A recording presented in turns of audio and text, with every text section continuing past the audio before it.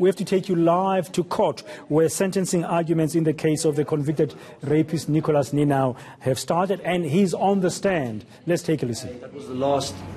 I never really had intention of spending money, but that was the last I could scrape together in my house, and to see if I could make a plan.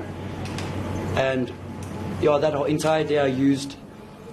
And then we would get to the day, which is now the following day of the incident, which my fiance told me I should go to work. I dressed up for work and everything. I was planning on going, in all honesty, to go and fix things, but I was coming down and I didn't really feel in a good position to go and speak to my manager. I was very depressed and I was very upset with myself.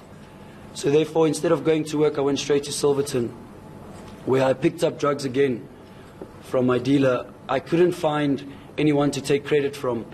So I managed to find an old dealer of mine, which I managed to take credit from, and he gave me on credit. From there, I went straight to the Dros restaurant, and that's where I started my drinking spree.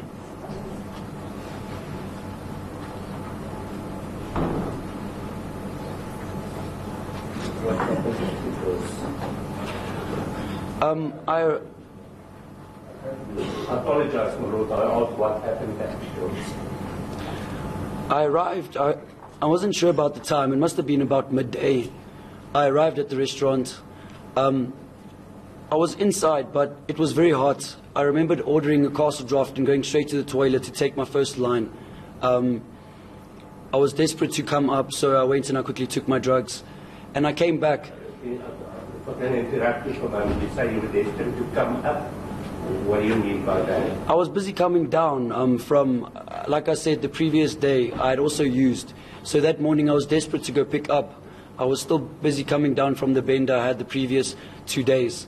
And I was feeling horrible. And I was just, once an addict has drugs, he's very desperate to take it. And I rushed to the bathroom first thing when I got into the restaurant, the most private place I could go to use and to feel better about the come down. And what were you using at the time? I was using cat. Yes, the drug cat. The previous days, I would say I was using a mixture of cats and crystal meth, but the majority of the time it was cat.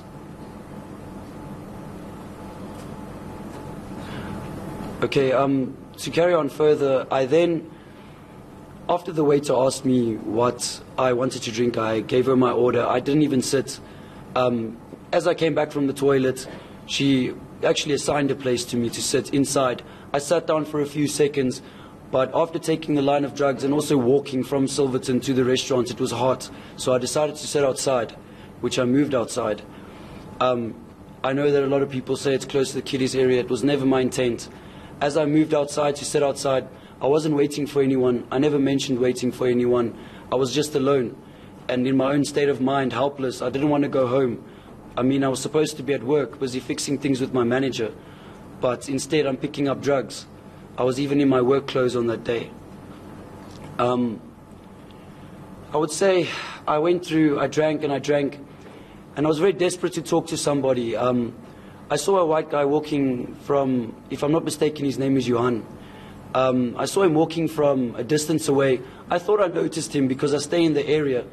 I immediately approached him straightforward, thinking that it's a guy that I knew, but wasn't sure. And I used to know a lot of people that would wander the streets that were also drug addicts. So I approached him, and I noticed that it's not the person, but just somebody. And I just approached him and asked him if his name was, I forgot the name, but I made up an excuse of why I was approaching him. So I gave him some other name. Is his name not this? He said no. I asked him, can I speak to him? He said to me, I must accompany him at the Dros if I want to speak to him. I said to him, I was already seated there. We moved into the bar area where we carried on drinking, and it got out of control pretty fast. I remember drinking a lot of shooters and disappearing in between intervals to go use more and more drugs. And at one stage, he had, I think it was a family member of his. It was a woman and a young man that arrived. They seemed very angry with him, telling him he shouldn't drink too much, telling us we shouldn't drink too much, as a matter of fact. And from there, it pretty much got very blurry. Conversation and things, I don't really remember a lot of it. If there's a lot of things that go through my mind when I think about what was said and what was done, but I can't actually state what was said and done. It later on became a blur. All I remember was at one interval, I wanted to go use again in the toilet. Now, the reason why I know that I was in that toilet is because I remember sitting down using first. I remember specifically sitting in the female toilet. I remember that moment of entering the female toilet, and I remember closing the cubicle door, and I remember using my drugs, and I even had my beer glass with me in the toilet.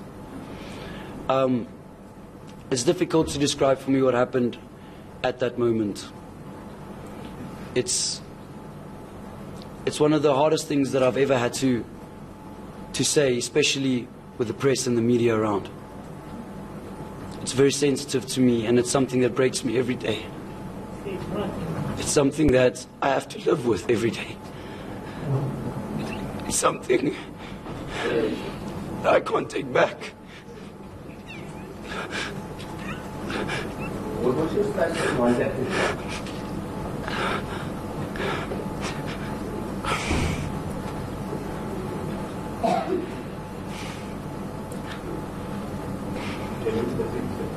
Yeah, sorry. I would say at the time I didn't really care about anything. I was high for a few days, so nothing really mattered to me. Like I said, I was doing things with impulse, making decisions, not really caring about consequence. I guess I was angry, and in that state, I made a mistake, and I intentionally went out in that moment with that encounter with that girl, and I intentionally did those things to her. But my regret came to me too late. My regret came to me, and I realized, I knew exactly in that moment what I was doing, but I guess with my mental state, it's not that I wasn't aware of what I was doing.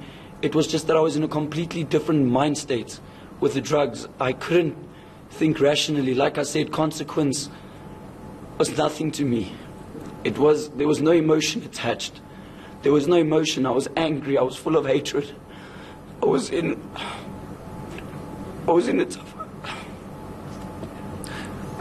a tough place in my life. What would the position have been if you were sober? As my grand always says, me, Nicholas Ninow, and me on drugs, we are two completely different people. Sober-minded, I would never have done such a thing.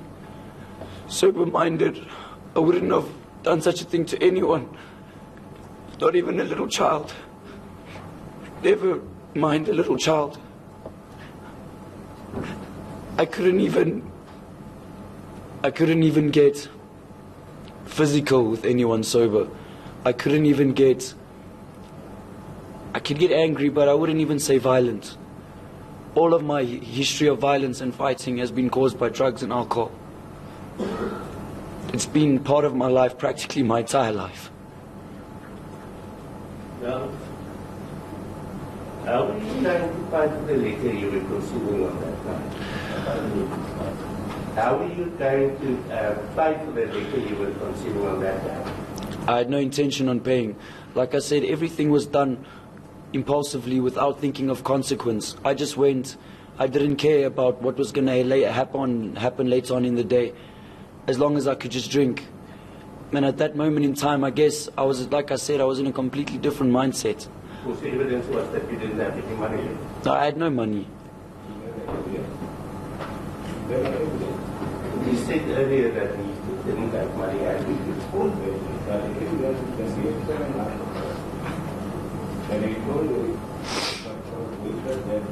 why they didn't increase My Lord's evidence was that he told her that.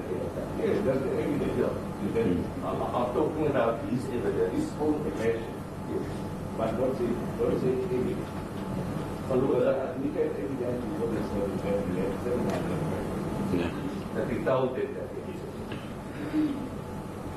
Now, let's go to your drug addiction. When and what circumstances were the first time you used drugs? It depends. The first time I used, if you consider marijuana as a drug, I was about 12. The first time I consumed it was with a bunch of older friends. But my first encounter with chemicals was with my mother. I was 13 years old. I was staying with my grandmother at the time. My grandmother had just allowed me, my grandmother has known my mom has been struggling with addiction her entire life. And my mom started, showing signs that she wants to change and be a part of my life again. And my gran let me see my mom on weekends. And the one weekend we went, my mom, she was young when she gave birth to me, so she was always like the older sister to me. She's now 37. At the time she gave birth to me, she was 15. So I would say we more had like a brother and a sister relationship. And I would often then start drinking with her. And I had a friend over the one weekend. His name, okay, I can't maybe mention his name, but we were over at my mom's house that weekend. And we were drinking, and it was a Sunday. Yeah, it was a Sunday morning early. It was about 4 o'clock, 5 o'clock. We were still going until the point that my mom saw that she couldn't take me back to my grandmother in this state. And my friend, he was even worse. And she called both of us to her bedroom. And when we arrived there, we saw her with chopped lines of at the time I obviously didn't know, but it was cats. And she told us to take this, that it would sober us up, and that we should never do it ever again. But she's only doing this as a once-off thing to help us sober up. After taking it, I must say I felt good, and I felt my energy come back. I felt like I could, hold my pose when I went home to my grandmother, and that nothing would be found out.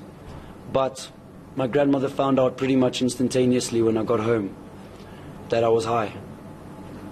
What was the reason for your mother to give you the cat? It was to sober up, so that I could, so that my grandmother didn't know that I was drinking in excessive amounts or large amounts of quantities when I was at my mom's place. And after that incident? After the incident, I went out of my way to find the drug and to use it. I pretty much fell in love with it instantly. I don't know why, I don't know, but to me in the beginning, as every addict would say, it's not a problem, it's just for fun, and it's just for events, and it's just for clubs. And that's what I stuck at the beginning, going to clubs with friends, using drugs. But then it quickly spiraled out of control, and I found myself using in my own house. I found myself using alone, isolating, using in my room. It started affecting relationships. I think at the age of 16, I lost my first really, real true love. Her name, I can't mention her name once again. But I think about her a lot, and she had an abortion with my child when we were 16. And that was due to my drug use. Okay, and then you eventually went to the Healing Wings rehabilitation center. Yeah, that was later on. I was 17, I was grade 11. And after that, how were you? The first 9 months in Healing Wings, the visits I received from my grandmother, looking upon myself, I felt much more proud of myself. I felt clean. I was still dealing with a lot of hatred and anger and going through counseling for a lot of deeper inner issues. But being drug-free was great at the time, I guess. People were looking at me differently. My grandmother was looking at me as if she was proud of me for once. And I felt good about that at the time. It was an amazing feeling, being clean. And I got out. I finished my 8-month period at the rehab. They believed I was ready and fit to go out after 8 months. And when I left, it was about 3 months later, I fell straight back into addiction, into using again. But it felt great being clean at the time. I fattened up, I was chubby, I was fit, I felt good. What caused your relapse? At the time, my mom, she was in Cape Town. They were homeless with my 2 younger brothers. The shelter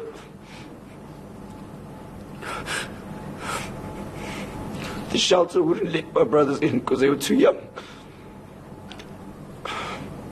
So I remember receiving a phone call. We were in church one Sunday, and I remember receiving a phone call. Something just told me something is wrong. It was my mom. And I went out of the church to take the phone call, and my mom, she asked me, she sounded normal. She's like, "Hey boy, how are you doing? I haven't heard from you in a long time." And then it got emotional. She started telling me that she doesn't know what to do. They're on the streets in Cape Town. The homeless shelter won't let in my brothers. And after telling this to my grandmother couldn't let that happen. My grandmother let them come back to stay with her, and we were all staying in the same house. And my relapse happened after I found my mom and them using again. And I told them, "So you guys are not sharing." And we just ended up using together again. It wasn't even a day later my grandmother found out the same thing.